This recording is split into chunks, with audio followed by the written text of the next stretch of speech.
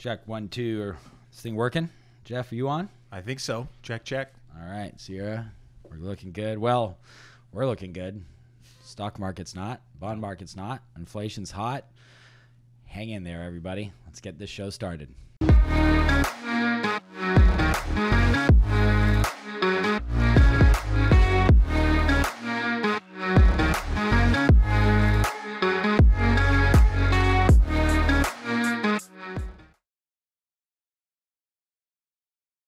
Jeffrey Anderson, CFA. Good to see you again, sir. You too. All right. Well, we're back here on the Presidio Perspective. And we are recording this a few days in advance of when you're viewing it. It's Thursday. And this morning, we had some pretty troubling news as far as inflation coming in a lot hotter than expected. So, of course, you look at the markets and they are just way down. Wait a minute. What is happening? The markets are soaring after crashing earlier this morning and going on quite a wild ride. So I'd love for you to enlighten us about what's going on there. So let's just talk about the show a little bit. So I want to understand. I want to hear your perspective on what's happening in the market, why it's going up with this news coming in, which historically has sent it down this morning. And I'm sure a lot of investors are trying to make sense of it. So hopefully you can help us with that. And then we want to kind of take an overall perspective, lessons from the past during times like this. Of course, always helpful. And before making decisions to kind of see what our opportunities are, what our threats are, what our shoulda, coulda, woulda is we're going to be saying about next year. And then asset allocation matters. Let's talk about that a little bit. But right. So what's happening today? Well, to quote my favorite New York Yankee, Yogi Berra, it feels like deja vu all over again. Oh, I bet you remember watching him as a kid and just. Right, was he your childhood? Yeah, you're in your second job watching Yogi Berra, quoting him around the office. Second marriage, third child. Yeah, that's right. Yeah, your kids love that guy. Okay, deja vu all over again. So what's happening? Well, we've been talking about inflation, interest rates now for months. Yeah, and here we are again. Happens to be Thursday. We're recording this, and CPI data came out for the previous month. So let's just put this in perspective. It's all about inflation. We've been talking about that a lot, and so we've said those words over and over on the show. So we're watching inflation very closely. The Fed is acting hawkish, raising rates, punishing the economy. You're going to feel pain. Your stocks are down, bonds are down, people are going to lose their job, your house is going to go down in value, and you're going to experience some pain. Businesses are going to experience some pain until we get inflation under control. And so what we've all been waiting for, crossing our fingers, holding our breath, is for that inflation reading to say it's peaking, it's breaking, it's coming down. And so the Fed could then pause their aggressive movements.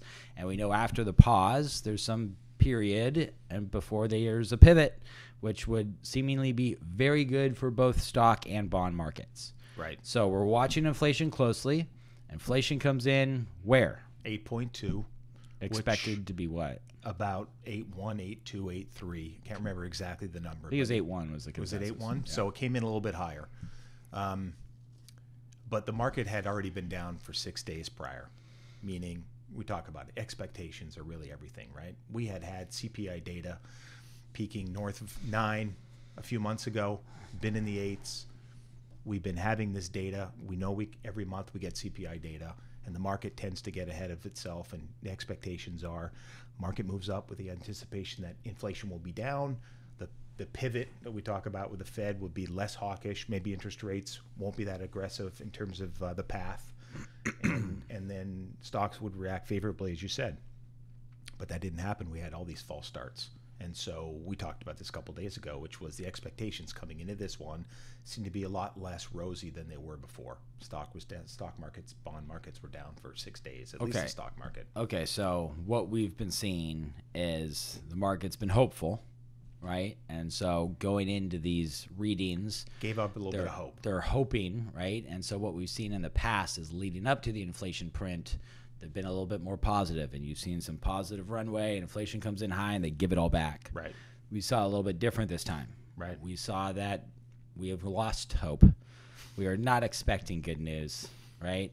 We're hoping for not worse news or whatever it is, meaning, inflation's still hot and people are still buying stuff, and the Fed's going to be continue to be aggressive and raising rates. So that was different. But then what happened today? Wow. So immediately, right? So the print comes out before markets open, right? And futures market's way down. Way down. And the market's open down, not as bad as the futures market, which is kind of good to see. Right. But they're still down. I mean, 2%, I think, on most major indices. Right. A little bit more maybe on some for a bit. Yeah.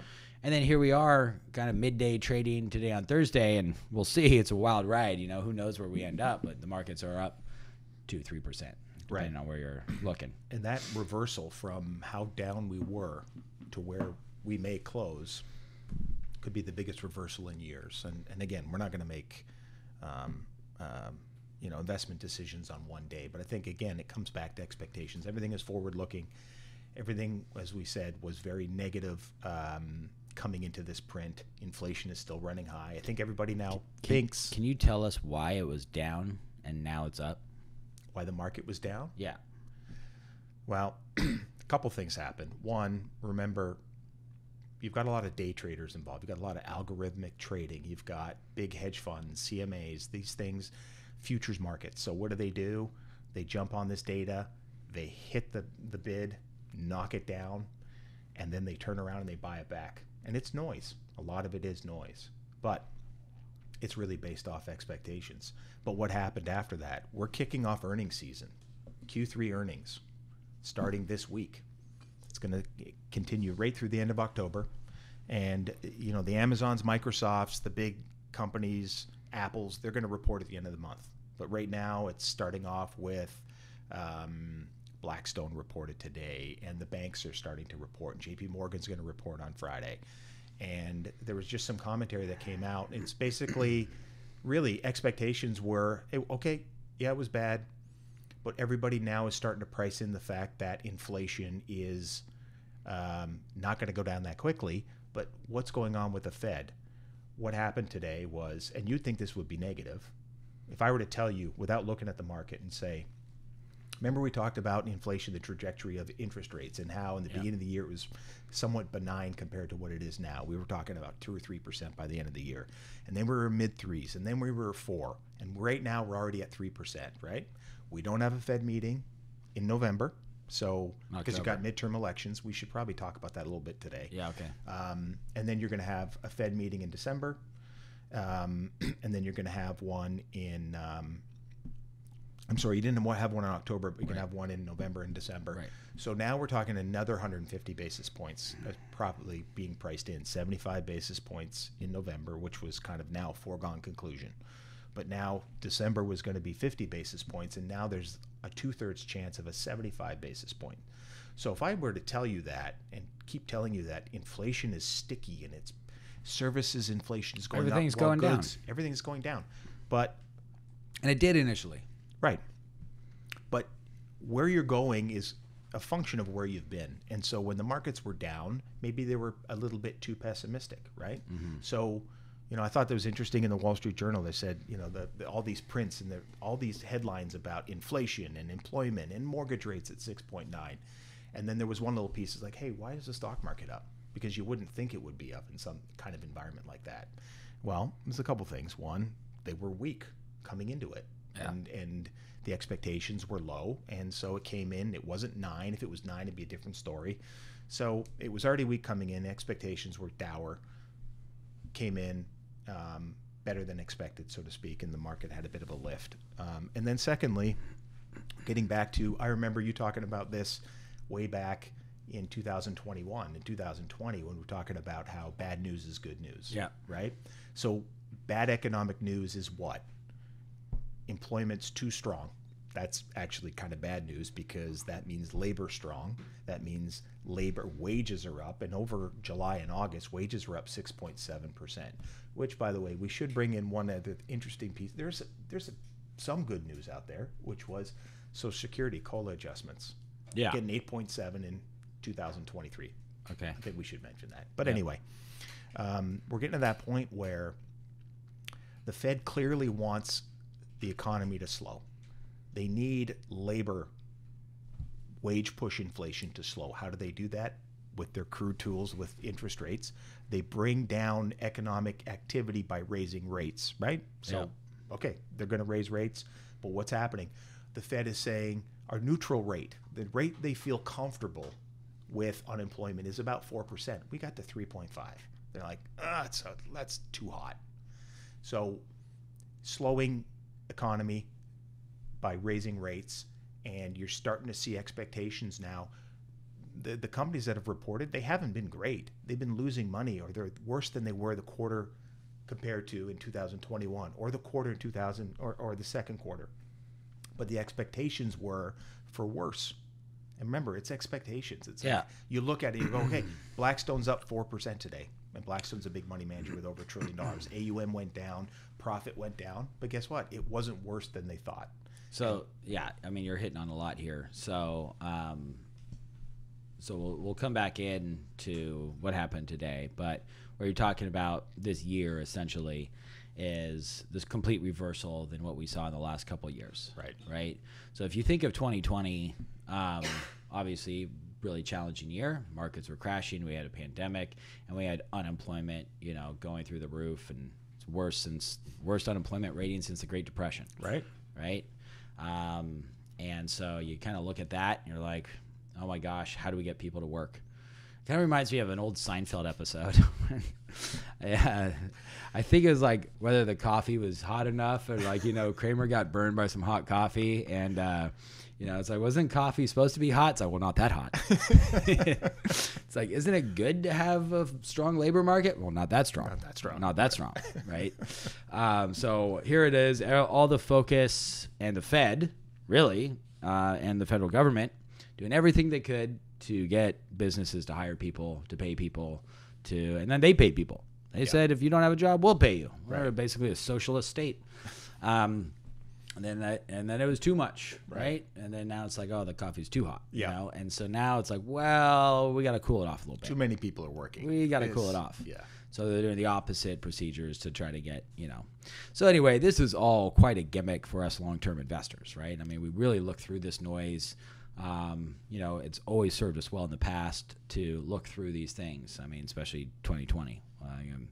Best thing you could have done was nothing for the most part. I mean, there was definitely some opportunities and rebalancing, but getting out in those bad times obviously is a non-starter. So here we are. We've had a brutal year, and it's kind of the cat hanging in there, right? Because we know that that's our job and what to do.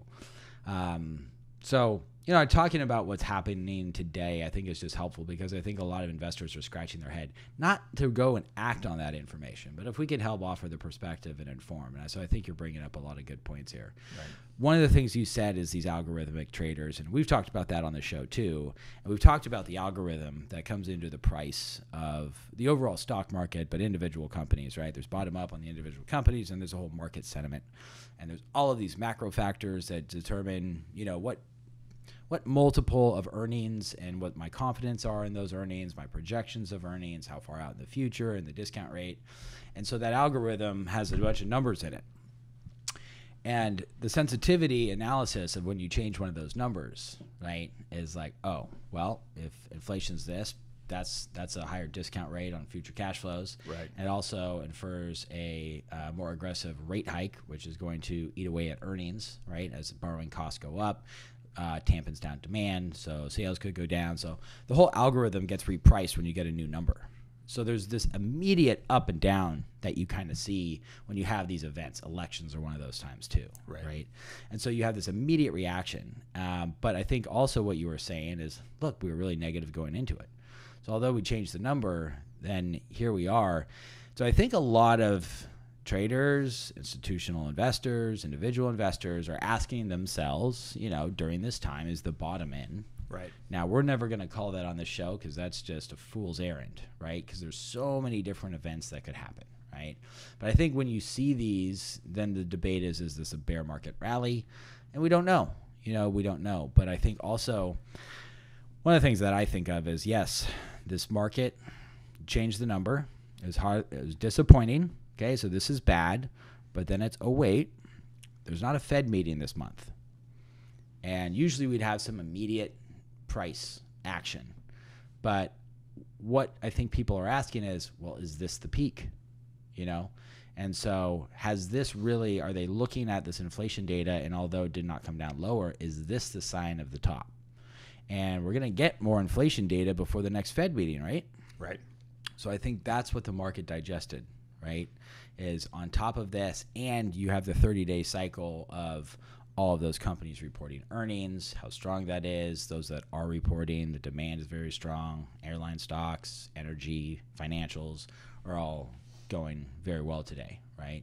So you're going to have that, you're going to have that much more data. So I think that's what the market is pricing in, and maybe restored some hope, right? That had all been lost the week leading up until today. Right. And capital markets, when I say capital markets, I mean bonds and stocks. I mean, it used Ron's term yesterday, abhors a vacuum, which is you got to have something to focus on. And so it's a good point, not having the Fed meeting right now, so we can focus on what? Earnings and inflation. Yeah. Now, could we have inflation go higher next month? Some really smart people are thinking that inflation may tick a little bit higher. Why? The CPI data we got reflected oil that was in the 80s. Now we got oil in the 90s. We've got house prices have not come down. We could probably talk about that very briefly, about the state of the housing market. We could probably do that in 60 seconds.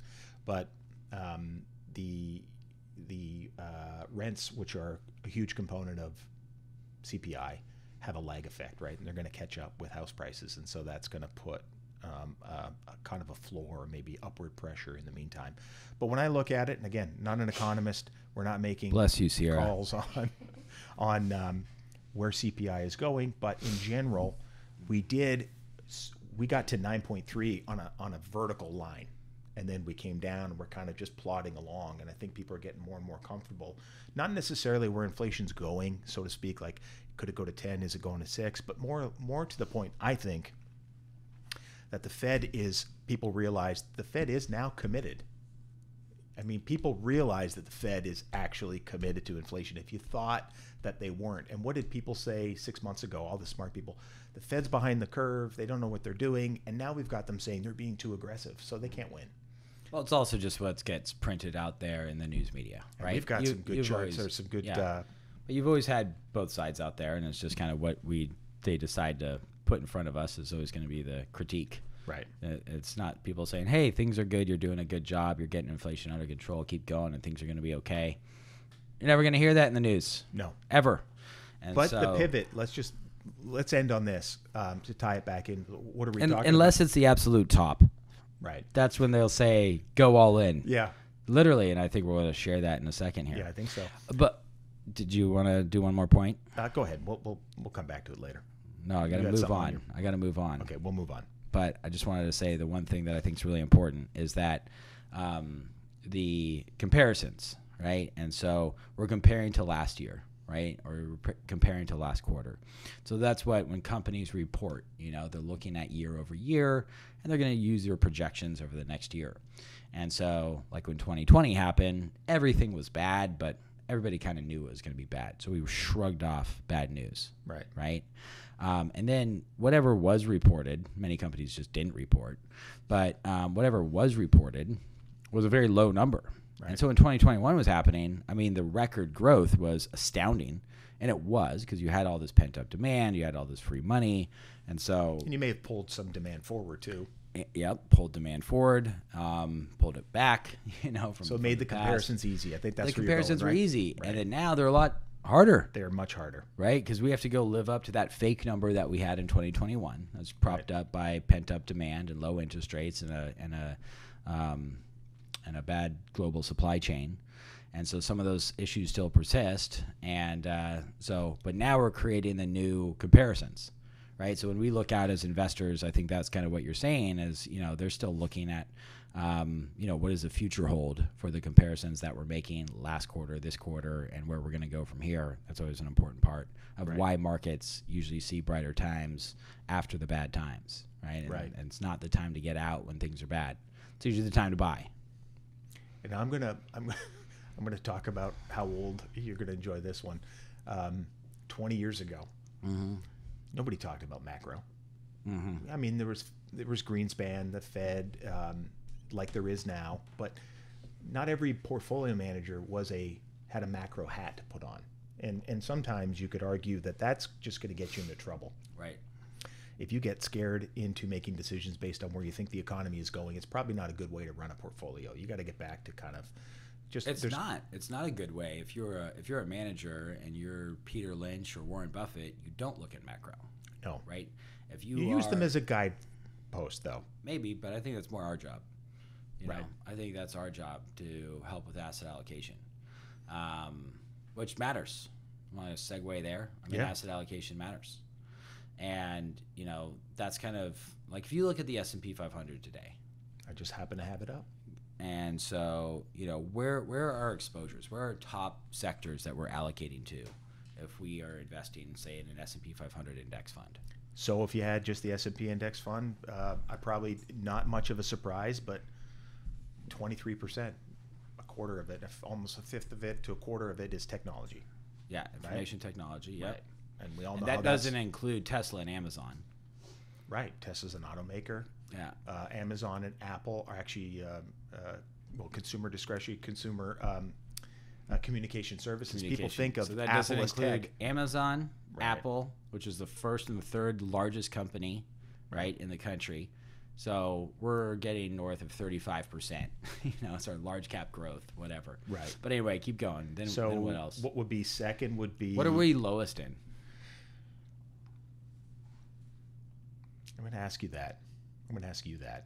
I guess energy and materials. That's a pretty good guess. The lowest would be utilities after basic materials. But utilities always been a small section. Yeah. But yes, you're absolutely right. It is basic materials and energy. And by the way, what has worked the best? What has worked well in an inflationary environment? Yeah, Those two, Right. right? So you talk about asset allocation. You're building portfolios.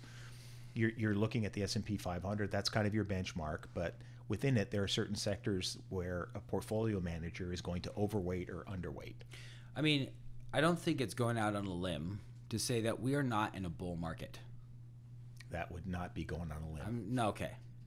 And I would love to hear somebody argue the counterpoint to that, but I wouldn't probably find anybody. Right. And so probably everybody listening right now is nodding their head, yeah, no kidding. So look, it's very easy to invest in a bull market because a rising tide lifts all boats, they say.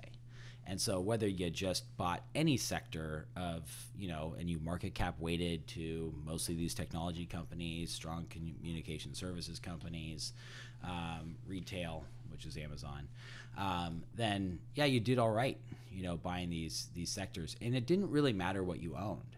And so what I have found is about 10 out of 10 people that I talk to when we review their portfolios have no idea what they own. Right.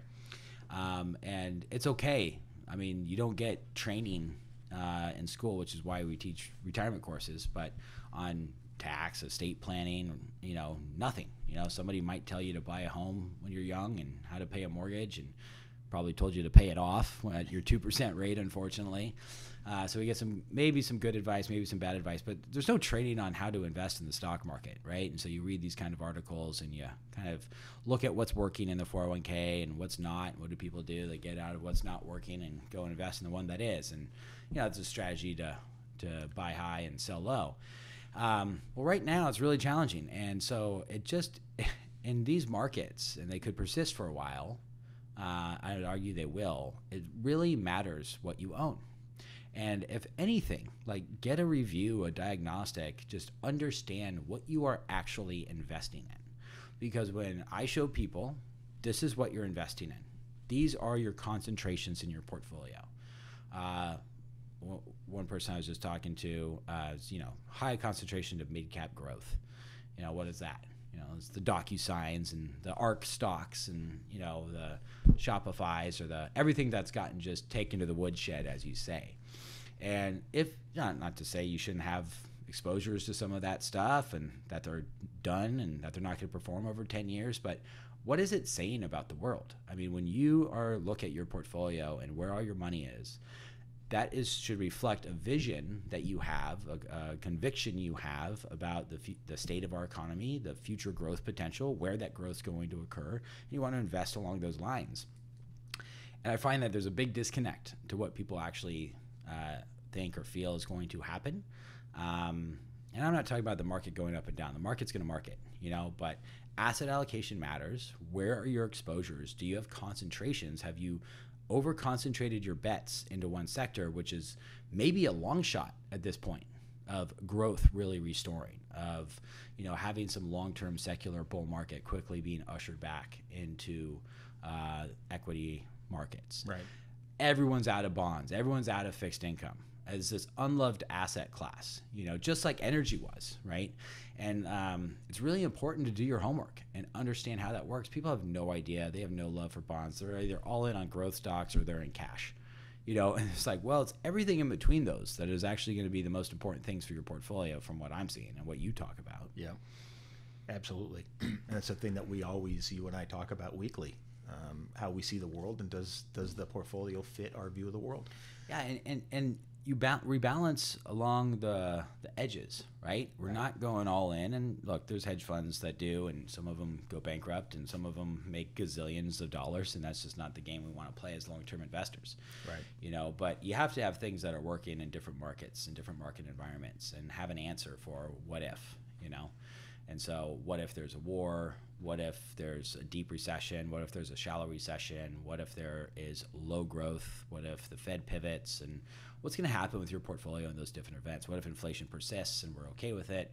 What if we get through this on the other edge and inflation drops and housing drops and fixed income's challenged, credit markets are challenged? So there's a lot of what ifs, and you have to kind of look at your portfolio and say, am I comfortable with how I'm investing and going to go through these potential rides? Because something's going to happen, and that's going to be your experience, and you're going to have an outcome based on how you're investing, and you'd want to know what those potential outcomes are of the portfolio and what you're going to do when they happen. Right. And so, especially if you're nearing retirement, you're in retirement, obviously it matters. You're not just like, oh yeah, cool, give it another 10 years, I'll look at it then. I mean, this is your money, and it kind of matters. So make sure you have a strategy that fits your convictions to the extent that you have them. If you don't have any, get your playbook. Like, what are you going to do? It's a very volatile market right now. There's two pieces to that asset allocation story. That one that we should probably finish on, which would be everything you just mentioned is spot on. I agree. But when you have a view of the world, right or wrong, it's good to have a view of the world. But the problem then becomes a lot of investors, and I know this from professional investors too, which is then it's what's your concentration, how much have you allocated to it, right? And so you can have a view of the world, you can have too much of it. Yeah. I would just use an example. I know you hate gold. We're not gonna.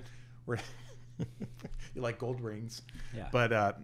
But gold, for example, I remember in 2009 when we were printing all this money and everybody said, you want to own gold, you don't want to own the dollar. Right. And a friend of mine who was a very intelligent guy, he was an accountant, and he did all this great investing on the side, and he used to invest in bankruptcies and was very good at it. But he was convinced that it was gold that was going to save his economy, his portfolio. And he said, we're going to lose purchasing power, and gold's going to go up tenfold. Well, what did he do? What do you think I would do if you told me, and I'm the portfolio manager, hopefully that I've conveyed. You would have put 3% in gold.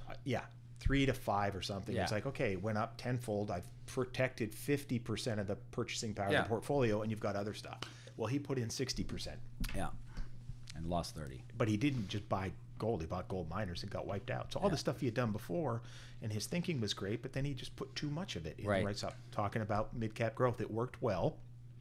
But maybe you've got too much of it, and now you've got it at the wrong time. So now you're faced with two decisions, not just one. So that's really important stuff. But finish on that. I do want to talk about. I just did, finishing on that and what I'm saying. So even if nothing comes of it, like, doing this study doesn't necessarily mean like I have to come in and change everything and do a bunch of stuff. If anything else, information is going to help you decrease the fear. If you don't know what's happening, you don't know what you're investing on, and maybe head in the sand is the way that people like to deal with it. Typically, that's how we deal with financial issues like inflation, taxes, market crashes. We just pretend like they don't exist. But, there is a point where you're going to reach your threshold, your pain tolerance, your risk tolerance, and you're going to probably do something foolish at that point. If you have information on your side and an understanding of what you're doing and your time horizon, then maybe you're going to make a lot better decision, at least if you're informed. So I would argue being informed is going to help. All right, so we do need to keep the show moving along so people can, go off and live more interesting lives and go do other stuff. But I do want to touch upon this article that I thought was really timely from Time Magazine, kind of on our theme of just like holding on for dear life. And that just kind of seems like what it's going through right now. Like we've had the pain, we said at the beginning of the show, inflation's hot, stocks are down, bonds are down, real estate's about to roll over, and unemployment's coming, and we got to hold on, right? Right. Except that's from 2009, and we are living it again. Isn't that interesting, right? What happened in March of 2009, if investors don't recall? I'm sure many do, but that was the absolute bottom of the stock market. I remember it acutely. Yeah, many people do. And so, when things are really bad, I think it is a pertinent article for today because this is kind of what it feels like. Obviously, the economy is not like it was in March of 2009. But yeah, when things are really tough, it's typically the time to hold on for dear life and make it through. And had you done that in March of 2009, that thread did not break. And that bond built back pretty strong. And you went on a pretty fantastic 10-year, 11-year, 12-year bull market from March of 2009. So holding on during these times, good article. Maybe Time should run a reprint. Yeah, we may see it again. But how often, so this was great, Jeff. You found all these and sent them to us. So I thought it was great to bring on the show because, it's such a good reflection of like what we hear in the news. So this other Time Magazine special report, GetRich.com, right? Secrets of the new Silicon Valley. And it's all about the .coms, and it's all about getting rich. And here's your special report. And when did this one come out? That was September 27th, 1999. So right about the peak of the tech bull market, and we went to the tech wreck after that, where the NASDAQ lost, what, like 90%? Yeah. So this was not the time to get rich in the .coms. So fast forward to July 29th, 2002. Yeah, will you ever be able to retire? Stocks plummeting, corporations in disarray, financial futures are in peril. So telling retirees to go get a job. But again, this is just about a market low, and you saw about a 20% increase in the stock market since this came out, right, over that time period, it looks like. Stocks were incredibly cheap at that time. Right. When that came out. Yeah, absolutely. Fear sells, right? You have 2008, right? October 13th, 2008, the depths of the financial crisis. You have these the new hard times coming out. Taking a picture of Depression 2.0. And I don't know if that's an unemployment. Oh, it's free soup, so it's a bread line. Yeah, there you go. It was a bad economy, and things are tough. But these are typically the times where it's either right before it starts getting better or right as it's getting better, or if it's telling you to buy, it's right before it crashes, right? The Great Reckoning. This is the moment changing the world, right? Here's the pandemic coming. What was this? May 18th of 2020. Yep. The market had hit its bottom about a month prior to that, right? And so, again, just telling you how bad everything is and what happened with your investments after this was a pretty phenomenal run. Home sweet home. We're going gaga over real estate. This is just showing the sign of what's working and what you should do and how to make money. And which was about a year from the top. And we're already in that frothy environment. So yeah, what I get out of it with Time Magazine is fear sells and do the opposite what these crazy headlines are. Or it's not always, or not it's not even do the opposite. It's like, when they're talking about how bad things are, that is usually the signs of the times right before they get better. And if they're talking about how amazing things are, it's usually the sign right before things are getting Take worse. Pause. Yeah. And so whenever we're feeling this elation at the top or this depression at the bottom, take pause. I love that. It's good to just take pause, take a breath. Get your playbook together. Get your story down of what your thoughts and convictions are of the world over the next 3, 6, 9, 12 months, and then the next 5 or 10 years before you make bad decisions, because whatever decisions you make, they're going to have a pretty big impact. Or what decisions you don't make. Make sure those doing nothing decisions are still within your thinking and convictions of what your playbook says is going to happen over the next year and then for the long run, right? Right, and not making decisions Consciously deciding not to do something can be good and it can be bad, but usually it's because you're frozen by fear. Yeah. And that's something obviously we want to avoid. All right. Well, we got about an hour to market close. We're still positive, so I think the show, we don't have to dive into how they crashed at the end of this show. I was kind of worried about that.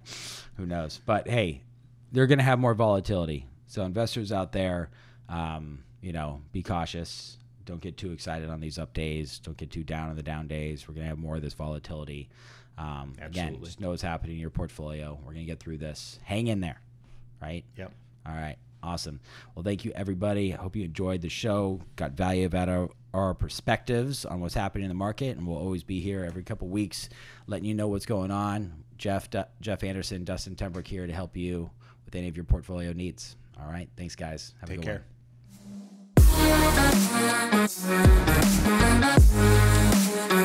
care.